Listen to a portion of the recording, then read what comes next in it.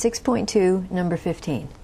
Here we want to factor the trinomial v squared plus 5vf minus 24f squared. So what we're going to want to do is factor it into two binomials. And we're going to want v as the first terms, because v times v gives us v squared. We know we're going to have f as the last piece right here and here, so that we get the f squared, but we also need some other numbers that are going to give us a minus 24 when we multiply them, and they're going to give us a plus 5 when we add for the middle terms. So there's a lot of ways to do these. What I like to do usually is look at factors of the last term, so factors of minus 24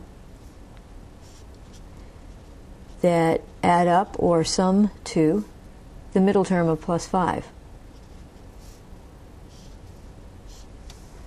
So let's think about the factors of 24. We could have 1 times 24, 2 times 12, 8 times 3, 6 times 4. And we want it to be negative. So one of them has to be a negative in each pairing. We also want them to add up to be a positive 5. So that means that we want the larger number to be a positive and the smaller to be a negative. That way it'll add up to be a positive. Oops, minus 3 plus 8 minus 4 plus 6. All right, and now what we do is just look and see what they add up to. This one adds up to 23. This one adds up to 10. This one adds up to 5. So 8 plus negative 3 gives us the correct number, positive 5.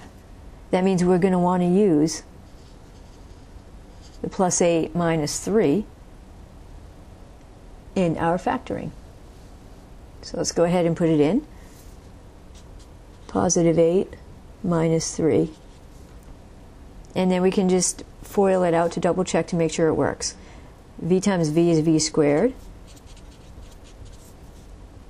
So this is the check. Minus 3vf plus 8vf minus 24f squared. And that gives us v squared plus 5vf minus 24f squared. We look back up top. Yep, it worked. So that means that that is our correct factoring.